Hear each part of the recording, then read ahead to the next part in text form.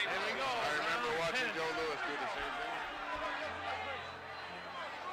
Referee Ridu when he was as great as he once was. All I know is that he'll handle it with class, as he's always handled it. He's really a classy guy in every sense of the word. The man is standing there. I wanted to bully Ali around like he would bully somebody else around his sparring partner. You know, I'm the man. This is my domain. You know, just trespassing. I wanted him to quit like he quit, just like he did, sitting on the stool and me walking away. For losing your life, for losing your wife, he said that's loss. He handled it with dignity. Game's over. They're coming on the cheat second. All right. I stopped the fight. Angelo Dundee wants to stop the fight. When I get big, I'm gonna get them for you.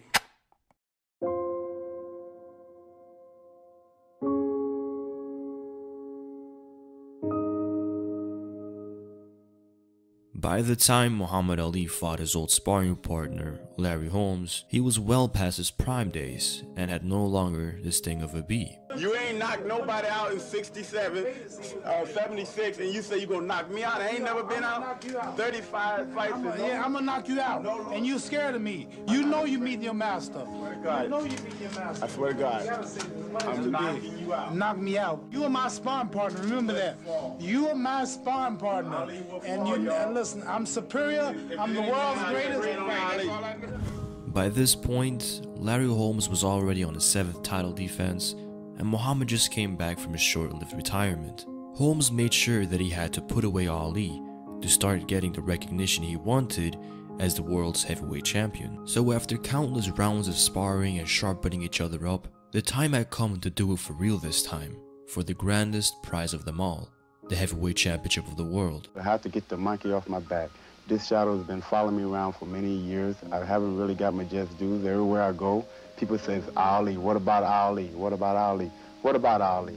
I have to knock this man out for the people who say, well, he knocked the man out, but they're going to say he was old. So what? I'd rather them say he was old than say I was nothing.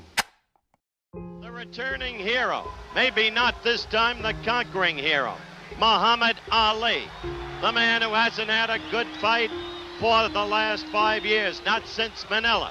The man who hasn't even fought since September 15, 1978. He is 38 years of age now, and he must undertake the task of reproving himself all over again. The man who has held the title an unprecedented 3 times and seeks to make it a 4th. Incredible. Ali's style was based on reflexes, agility, and speed. With all the rounds he's been through and Father Time catching up with him, Ali's shot at ever regaining his old glory days seemed nothing more than a big dream. Calling the splendor of the man, speed of hands and feet, the way it was in 66. Oh, that right hurt Ali when he demolished Cleveland Williams at his positive peak. And in 67, when he gave it, oh, he's ready to go. This must be stopped. It is a sad way to end. Well, they will not stop it. What's my name, he said to Ernie Terrell as he clobbered him. Terrell, a tough fighter to beat. He was kind to Zora Foley. All those fights. And now this. The Parkinson's disease Ali had to deal with the rest of his life had already started to show itself even before the Larry Holmes fight. Been fought for more than 2 years. To have your reflexes and your skills the way once they were. Charles Carter, my sparring partner, 22 years old, 160 pounds, same height, Holmes. I'm faster. Jeff Studemar, top-notch fighter, 22 years old, 6'2", I'm faster. Marty Monroe, world 8th ranked heavyweight, 24 years old and faster. You watch, that's why I say you see a miracle. I've had 2 year rest, 2 years off, you're right, 2 years off, take what you say, and I'm gonna whoop home. Now old and ill, it was time for Muhammad Ali to pass the torch on to the next crop of heavyweight fighters and close the door on a storied career.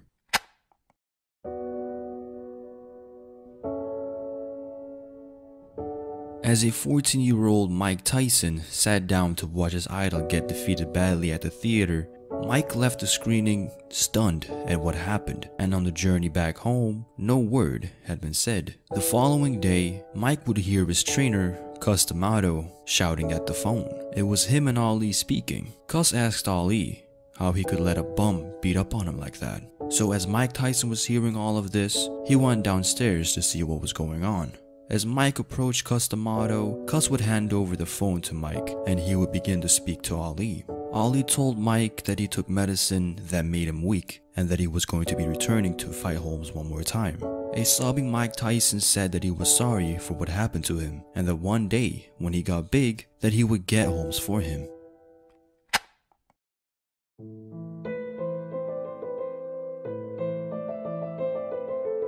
I often say to him, you know, I owe you a lot, and he doesn't know what I mean, but I'm going to tell him now what I mean.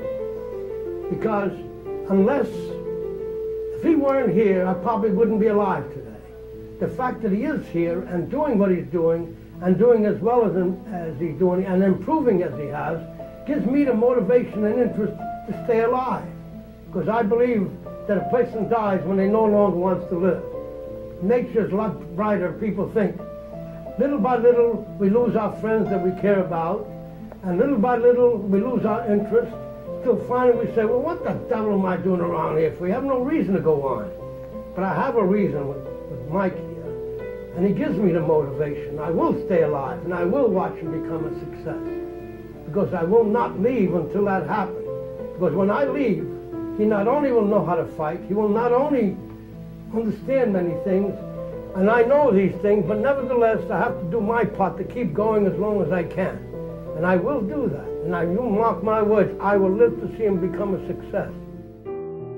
So, as the years went on and the world had moved on from the greatest of all time, Muhammad Ali, Tyson would make a career of his own under the tutelage of legendary trainer Cus D'Amato. Mike dedicated his life to the sport of boxing and had set the goal of becoming the youngest heavyweight champion of all time. All seemed to be going well until one fateful day, his trainer and father figure, Cus D'Amato, would pass away of old age. Now that all this is happening, and he put in all the effort and all the time and all the misery and heartbreak, he's not around to enjoy it. I used to only be bored part of the time. Then I talk to him and he keep me in suspense. Now I'm bored all the time. I have nothing to do. With Cus now gone, it was all on Tyson now to carry out his will of fire of becoming the world's youngest heavyweight champion. Mike was set to face the last opponent of Muhammad Ali, Trevor Berbick, for the WBC heavyweight world title. This is what Mike Tyson has trained his whole life for. This is what Cus D'Amato and Jimmy Jacobs trained this man for. The greatest fighter that ever lived was Muhammad Ali, and he had just took a humiliating beating by Trevor Berbick, and I was angry and I was looking for revenge. And I can remember Ali coming to me in the ring, because he was introduced to the ring, and Ali coming to me and said, "Get him for me." So, as the day came to make history, Mike entered the ring as a man on a mission, aiming to knock Berbick out cold and claim the world title at the age of just 20 years old. One of the great champions. Let's see how long his reign lasts. Mike Tyson kind of feeling him out here, bravado here, standing toe-to-toe is not the way. If he doesn't pump that jab in the face, Tyson will come right through him. Tyson with the left, bounces it off the forehead of Trevor, the light left jab. Tyson will be able to get underneath it. Oh, wow! With a right, another left hook that just raises. Berbick is standing directly in front of him. That is, he has the courage, but this is a poor fight plan. Oh, the right hand gets him behind the left ear in round one. Tyson clips him with a light left that time. You get the idea that Mike, as soon as, oh, a right hand, Tyson walking right through. He's wild with the left hook as Berbick, and Tyson clips him with the left hand. Look at this, combination, and Berbick ready to go, but he stays on his feet. Another right hand clips him. He can't take shots like this very long. Wow, with the right hand is Mike. Again he's got, catches him with off foot. Trevor's ready to go again. Tyson knows that he can score at will now. Berbick doing nothing like he did against Pigland Thomas. Fighting in the wrong position. Not using the jab and the bell ends. Round one. A good round one for Mike Tyson. In the corner. ready to go. Make no mistake, Tyson is in command. This may not go very long because he's got tremendous confidence now. Trevor Perfect. This is round 2. The WBC Heavyweight Championship of the world. Trevor Perfect and Mike Tyson. Tyson goes to work right away, and he gets Trevor in trouble, and he's down. He'll have to take this to continue. Here comes Tyson again. He knows he can hurt him anytime. Left hook, right hand. And at least Tyson has him under control. Left hook, right. Watch for the uppercut. There it is. Didn't land, but he has the idea. Wow, with the right hand is Mike. Mike's the harder. Crushed the right side of the rib cage. Instead, he goes to the body downstairs. Catches him with the right hand upstairs. 2 great champions of all time. Bangs the body. Wow, with that uppercut is Tyson. Catches him with the right left hook, and he goes down. Mike ended up stopping Berbick in just 2 rounds, and now, after all the years of hard work with Cuss, Tyson was now indeed the youngest heavyweight champion of all time, accomplishing the goal Cuss and him had set out for themselves. Here we go. The winner by a TKO and youngest and new WBC heavyweight champion of the world, Michael Tyson. Mike Tyson, 20 years old, a heavyweight champion. How does it feel to be wearing this belt? Well, it's the moment I waited for all my life since I started the game of boxing.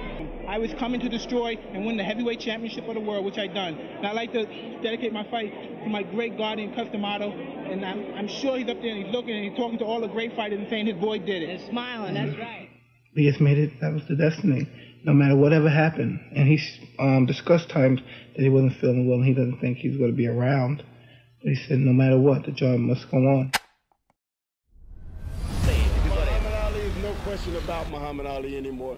There's no more Muhammad Ali. There's only one, Larry Holmes. Muhammad Ali has seen the bright side, now he's on the dark side. I just see a guy that with class in there tonight. I seen a guy that throws elbows. I seen a guy that throws butts. I seen a guy that hits after the bell. I seen all of this in Mike Tyson. I didn't see a gentleman in there. If they want to make him out of a beast that he's claimed to be, he's going to be in there with a beast. Ladies and gentlemen, I present you the undefeated, undisputed heavyweight champion of the world,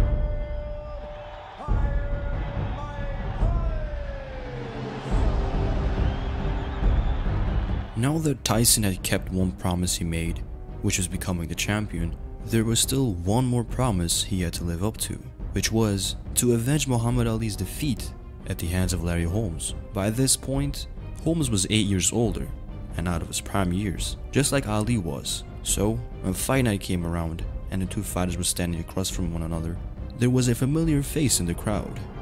That face was the face of Muhammad Ali. Before the fight was about to begin, Ali went to Holmes' corner and wished him good luck. He then turned around and walked towards Tyson and told him to go get him for me.